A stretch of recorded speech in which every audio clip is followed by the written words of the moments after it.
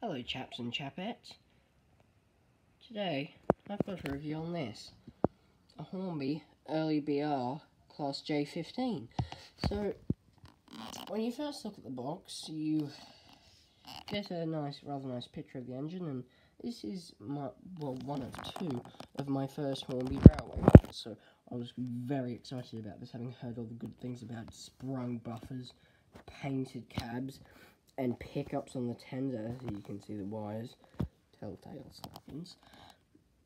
Now, if you look at the back of the box, you can see you've got some drawings which were done by Hornby and do not scale, obviously.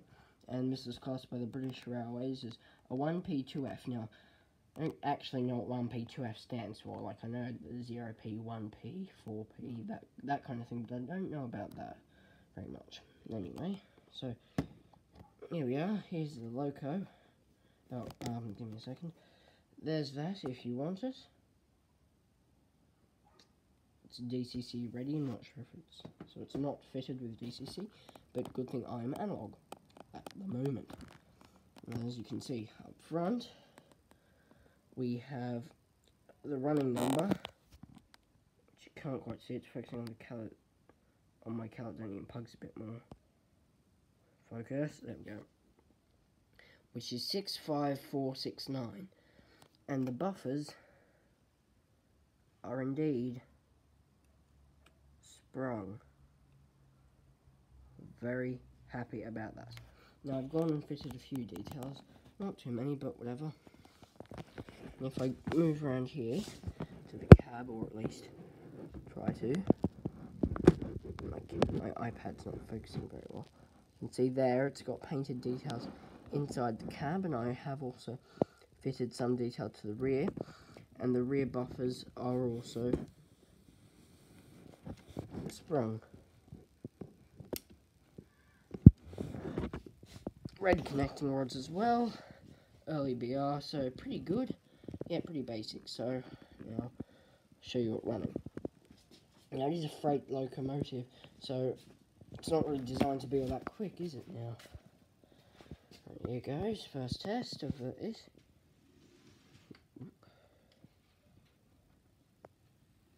Taking off beautifully and slow. And it was used for goods. This was used mainly for goods locomotives. It's nice and slow, this one. Almost incredibly so, and if I can show you now, the slow speed crawl on this is mad. I mean, I'm right down the bottom of the control. Tell me, is that still spinning or not? There we go. That is moving.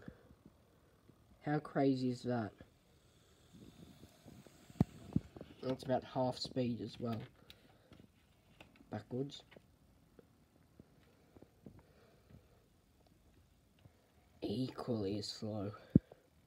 So that's really good. That's a really good engine. And that's already been run in. Top speed wise, it can get a bit faster, but not by too much, which is nice.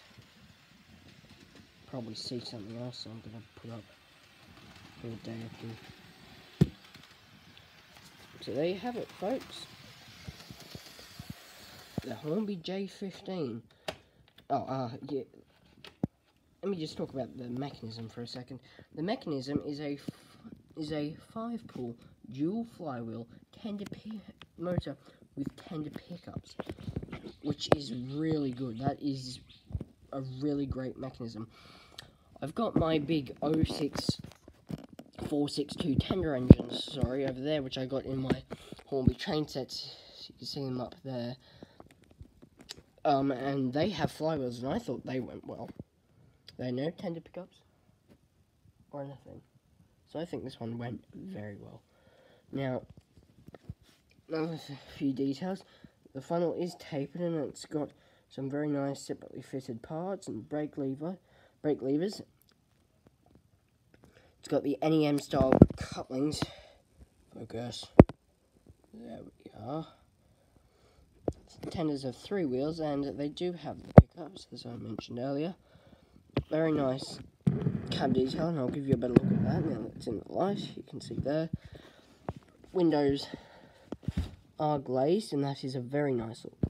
Now, if you haven't noticed it already, the cab does have a gap there.